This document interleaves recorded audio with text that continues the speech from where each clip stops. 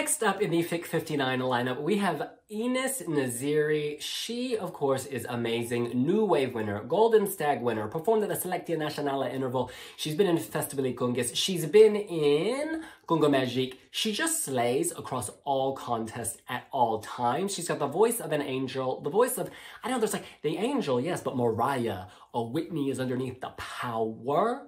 Her song here is Pendesë, which means penance. Somebody did wrong and is making up for it. Hitting play. She's like this. Oh my god. I'm like this. Her voice just grips me every time. She's very comfortable in this deep register. It feels like she's telling me a story.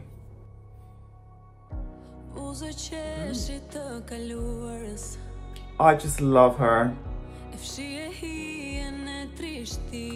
And I can feel like this is building up into a power ballad, you know? Something big is gonna just come from this.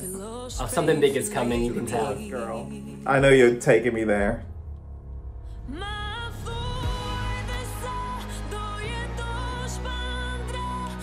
Wow. Wow. This is beautiful. This is beautiful. Cinematic. I feel like I'm in a movie. Okay. Pocahontas, Mulan, Inis Neziri. She belongs in the pantheon of great animated song characters. But she's real. Wow. She is very real. Wow. This is going to appeal to people across age groups, across demographics.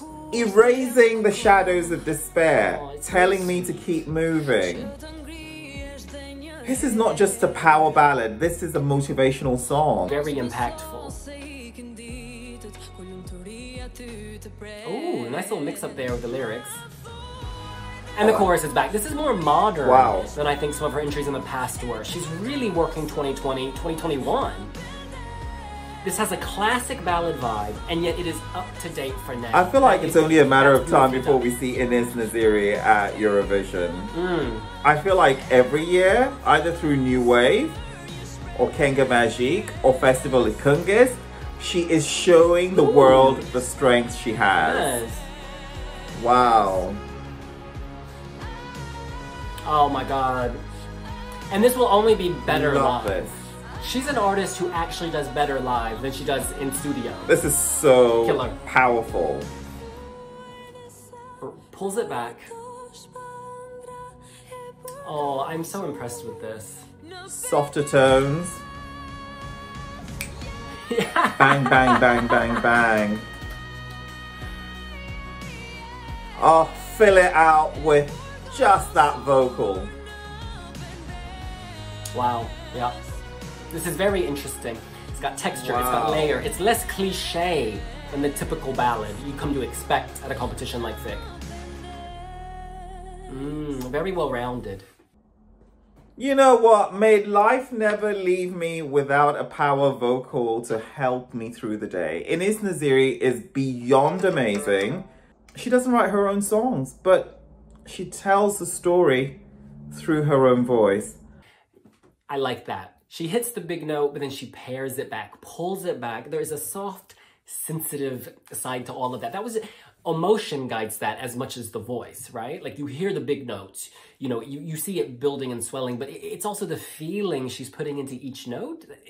It just feels very sincere at the end of the day. It doesn't feel like a mass production. It feels like a woman singing a beautiful song. Wow. Girl, this deserves to be in Eurovision. And I predict, based on what we heard in Eurovision 2020, this is a top 10 finish with ease.